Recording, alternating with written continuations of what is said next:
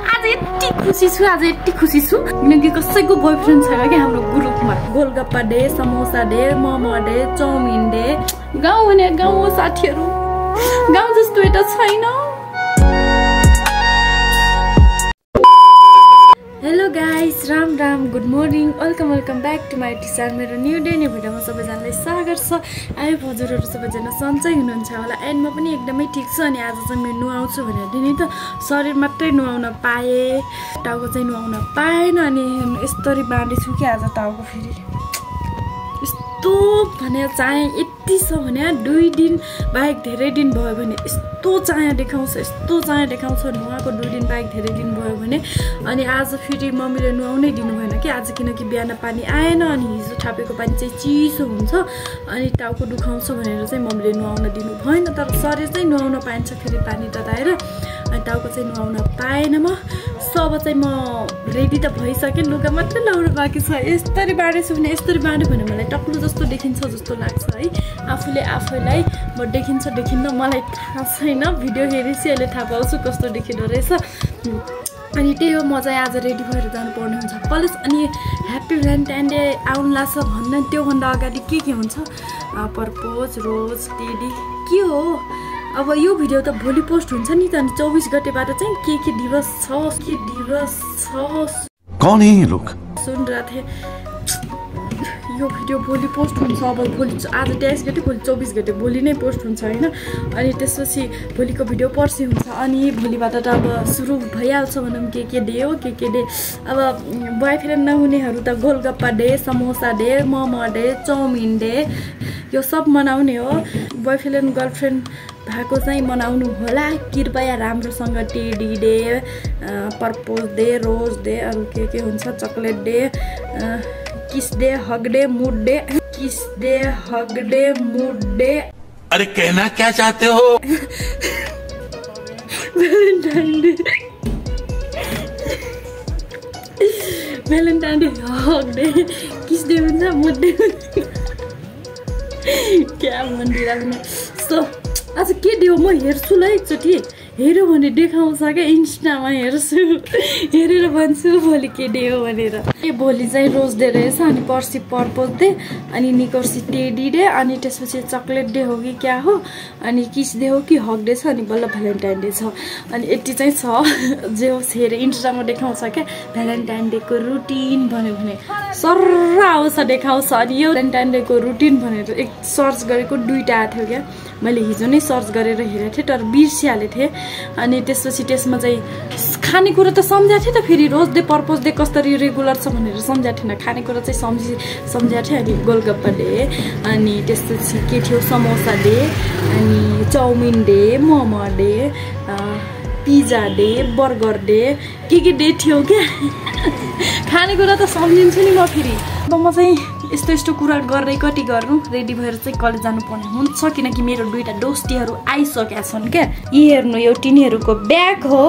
Bag यहाँ छोडेर कता घुम्न जान्छन् कता जान्छन् कता अनि अहिले म रेडी भएपछि ठ्याक्क निस्किने टाइममा आइहाल्छन् फेरि यस्तो ज्ञानी छन् हिजो त आउनै लाग्थेनन् अनि ठ्याक्क निस्केर यहाँबाट निस्केर ढोकामा तालचा लाउनु लाग्थ्यो अनि आइसकेका थिए तिनीहरू सो साथीहरू अब चाहिँ म रेडी हुन्छु अनि जानुपर्ने हुन्छ अनि मेरो मेडिकलबाट सामान ल्याउनु छ त्यो पनि म लिएर आउँछु साथीहरू यस्तरी कपाल बाँड्यो कि किन टक्ला चाहिँ लाग्छ अनि त्यसपछि म चाहिँ के लिन गएको थिएँ भनेपछि सनस्क्रिम सकेको थियो क्या अनि त्यही लिन गएको त मेडिकल बन्द रहेछ अनि यहाँबाट चाहिँ ल्याएको धर्म यता चाहिँ पाउँदो रहेछ पायो भनौँ हिजो त यतातिर सोधेको त कतै पाएको थिएन हुन त म यो गल्लीमा हिजो हिँडेकै थिएन अर्कै जता बाटो हिँड्ने बाटो हुन्छ उतै हिँड्ने हो आज चाहिँ यो गल्लीबाट गयो भने के सुनसान हुन्छ मान्छेहरू त हुन्छन् गाडीहरू चाहिँ कमै चल्छ क्या अनि भिडियो बनाउँदा राम्रो लाग्छ नि त स्किन केयर गरिरहेको छु क्या आजभोलि मतलब एउटा भर्खर सक्यो ट्रेकिङ जाँदाखेरि फर्स्ट टाइम लिगेको थिएँ त्यही पनि मेरो साथीहरूले भनेर चाहिँ लिगेको थिएँ म नत्र म लिने जस्तो लाउने जस्तो मान्छे त होइन तर पनि स्किन केयर गर्नुपर्छ अरे सही पक्रे सो त्यही गरेको अनि अब चाहिँ जाँदैछु म घर फर्किँदैछु भनौँ रुममा घर त के हुनु काठमाडौँमा घर भयो भने त ओहो म त यतैको बासिन्दा भइहाल्छु नि। कस्तो धन्नै लडेन। अस्ति मैले थारूबाट भिडियो बनाउँथेँ नि त, अनि थारूबाट बनाउँदा सबैजनाले नेपालीमा बनाउन भन्थे। अनि अब चाहिँ नेपालीमा बनाउन थालिसकेछु त थारूमा बनाउन भन्छन् भने। मेरो त स्किन हेर्नु न कस्तो भने, जिन्दगीमा यो पिम्पल भन्ने जिन्दगीमा जाँदैन भने आक्वाई हुन्छ कि नै क्लियर फेस हुने। मेरो त यो जुनीमा त यस्तै हो, हुँदैन होला जस्तो लाग्छ। गाइस अब बिस्तारै हाम्रो कोर्स भ्याउँछ होला। अनि त्यसपछि हामी कोर्स भ्याएपछि चाहिँ रिपोर्ट सकेपछि एक दिन चाहिँ हात जानु पर्यो घुम्न भनेर सोचेको छौँ। अनि त्यसपछि रिपोर्ट सकेपछि चाहिँ म गाउँ जानु पर्यो कि क्या हो भनेर सोचिरहेको छु। यता एउटा रमाइलो लाग्दैन भने कोही न कोही हुन्छ, एक्लै हिँड्यो भिडियो बनायो, गाउँमा गयो त कति साथीहरू हुन्छ, कति को हुन्छ नि त। अनि यता गयो उता गयो, यता त हिँडेको छ भिडियो बनाएको छ, न कन्टेन्ट पाएको छ त्यसै के। फेरि यस्तो हो क्या, म सोचे हुँदैन म 80सम्मको भिडियो लामो बन्छ भनेर, म त भिडियो थोरै बनिराखेँ होला भनेर सोध्छु। हेरेर त धेरै बनिसके हुन्छ क्या। अनि त्यसलाई काटी एडिट गरेर हाल्नुपर्ने हुन्छ। आजभोलि राम्रोसँग पढाइ नै भएको छैन क्या, यस्तो हो नि त। हाम्रो चाहिँ कोर्स भ्याउन लागिसकेको छ, अनि त्यही भएर राम्रोसँग पढाइ पनि भएको छैन। अनि कोर्स भ्यायो भने चाहिँ गाउँ जाने भनेर सोच्दैछु गाइस। यहाँ बस्नै मन लाग्दैन क्या, स्यासेर फुफु हुने भने यति हिँड्यो कि अनि कन्टेन्ट पनि नपाउने। गाउँमा गयो भने त यताउता साथीहरूसँग हिँड्यो क्या रमाइलो हुन्छ भने। मलाई मात्रै हो कि यतातिर रमाइलो नलाग्ने, अरू कोही छ भने कि म जस्तो एउटा रमाइलो लाग्दैन भने यता त। अनि म चाहिँ आज किन यसरी भिडियो बनाइरहेको छु भनेपछि धेरै भइरहेको छ क्या। मैले एक्लै हिँड्दाखेरि यतिको लामो समयसम्म मैले भिडियो बनाउन सक्दैन नि त। मसँग कोही छ भने चाहिँ सक्छु, तर अब सधैँभरि त कोही त हुँदैन। अनि त्यही भएर अब चाहिँ बानी पार्नु पर्यो। एक्लै भए पनि जस्तो सुकै मान्छे हेरे पनि जतिसुकै भिडभाडमा पनि बोल्न सक्ने हुनु पर्यो भनेर कस्तो चस्मा खसे गर्छ। अनि त्यही भएर आजबाट चाहिँ सुरु गरिरहेको छु है। म पहिला यस्तो हुन्थ्यो क्या, हामी गाउँमा हुँदाखेरि पहिला भ्लग भने त मलाई नि थाहा थिएन।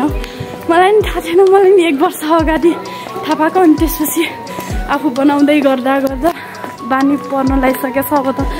अनि त्यतिखेर थाहा थिएन, मान्छेहरूको भिडियो देख्दा यस्तो हाँसो लाग्थ्यो यिनीहरू के बनाउँछन् होला जस्तो हुन्थ्यो क्या। अनि अब चाहिँ आफै बनाउँछु, मान्छेहरू त्यही सोच्छ होला, कति के गर्छ। हाम्रै मम्मीले त भन्नुहुन्छ कति बोल्छ, बिहानबाट बोल्या गर्छ, यो मुख दुख्दैन भन्नुहुन्छ। दुख्दैन भन्छ नि। मेरो साथीहरूले हौसला दिन्छ क्या। कति त म थारूबाट बनाउँदा पनि कतिजनाले भन्थ्यो नि त कलेजमै, नेपालीबाट बनाऊ न साथी भन्थ्यो। अनि कति साथीहरूले भन्थे ऊ अब आफ्नै कास्टबाट बनाउँछ नि त बनाउन देऊ भन्थे। कोहीले चाहिँ नेपालीबाट बनाउनै भन्थ्यो। अनि चाहिँ अब चाहिँ नेपालीमा बनाउँदा चाहिँ के भन्छ, साँच्ची तिमी नछोड है, बनाउँदै जाऊ। तिमी थारूमा बनाउँदा त म तिम्रो भिडियो हेर्न छुटाएन,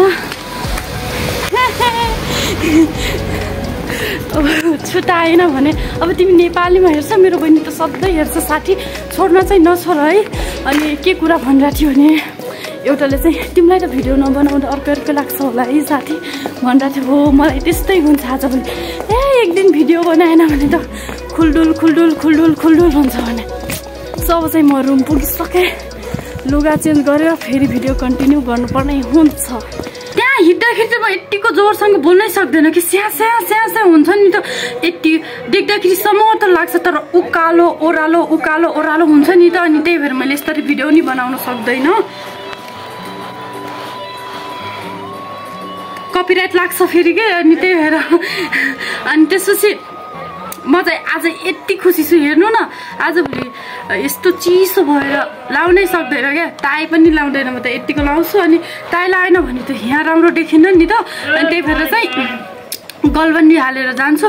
अनि बाटोमा हिँड्दा त क्याभिटी चिसो हुन्छ भने रुममा आयो भने त आउँदा आउँदा त यस्तो तातो यहाँ शरीरबाट यस्तो पसिना निस्किन्छ भने क्या रुममा आइपुग्दा त गाउँतिर त हिँड्यो भने यतिको हुँदैन नि त यहाँ त देख्दाखेरि त ठिकै बाटो देखिन्छ अनि उकालो हुन्छ क्या झन् हाम्रो यता सिंगल ट्री आउने बाटोमा त झन् कस्तो उकालो छ अनि त्यही भएर सो साथीहरू म चाहिँ आज के भन्नु लाग्यो म आज यति खुसी छु कि म एक्लै हिँडेर क्या मान्छे जति हेरिरहेको थिएँ नि त कति मान्छे हेरिरहेको थिएँ अनि म एक्लै यस्तै कहिले भिडियो बनाउँदैन क्या बनाउनु त बनाउँछु तर यो नजिकै यहाँसम्म आफ्नो रुमसम्म आउँदासम्म पनि कहिले भिडियो बनाउँदैन किनकि हेरिराखे हुन्छन् अनि मलाई लाज लाग्छ मैले घरबेटी आन्टीको अगाडि पनि कहिले भिडियो बनाएको थिएन अनि अघि चाहिँ कारमा गइराख्नु थियो अङ्कल आन्टी चाहिँ देख्नुभयो अनि यता यो पसलको आन्टी यिनीहरूको पनि कसैको अगाडि म भिडियो बनाउँदैन क्या म यहाँ रुममा बनाउँछु अनि त्यसपछि उतातिर बाटोतिर मसँग कोही छ भने त म ननस्टप भिडियो गरिहाल्छु